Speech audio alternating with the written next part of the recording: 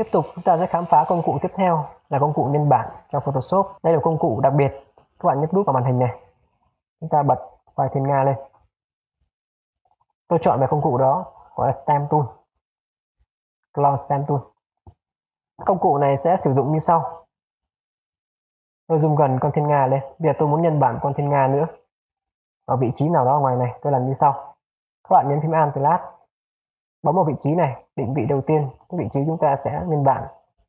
Sau đó tôi tạo một layer mới để quản lý cho dễ. Các bạn nhìn tôi vẽ bắt đầu từ cái đầu. Vẽ dần, và khi vẽ các bạn thấy rằng ở bên kia có một cái dấu cộng nó chạy theo cái đường vẽ chúng ta. Các bạn nhìn cái dấu cộng đó và vẽ cũng được. Tôi vẽ từ dưới lên trên, vẽ cái đầu nữa. Sau vẽ xong tôi thấy ok rồi, tôi dừng lại. Chúng ta có thể vẽ rất nhiều con thiên nga ở đây. Tôi có thể tạo một cái con thiên nga mới vẽ trên này. Chúng ta phải Alt Tab, tích vào đây và sao chép lại vùng này, đứng trên đây rồi này và vẽ. Công cụ rất hay phải không các bạn? Sau đó tôi về phím V, tôi thấy rằng mình đã có được 3 con thiên nga rồi. Chúng ta có thể nhấn Ctrl T con thiên nga ngoài cùng, giữ Shift Alt để nhỏ lại cho nó hợp lý, Enter. Con gần nhất chúng ta nhấn Ctrl T cho lớn lên. Các bạn có thể đảo chiều từ phải vào, Flip Horizontal để cho nó hợp lý hơn, và tôi Enter.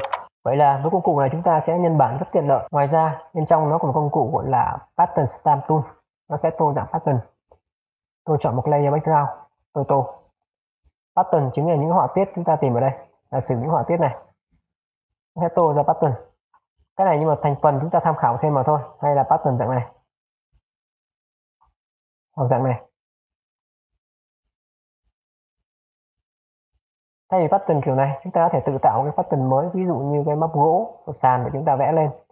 Thì ở những bài sau, tôi sẽ lần lượt hướng dẫn các bạn cách tạo cái móc gỗ này như thế nào và ứng dụng vào nội thất ra sao.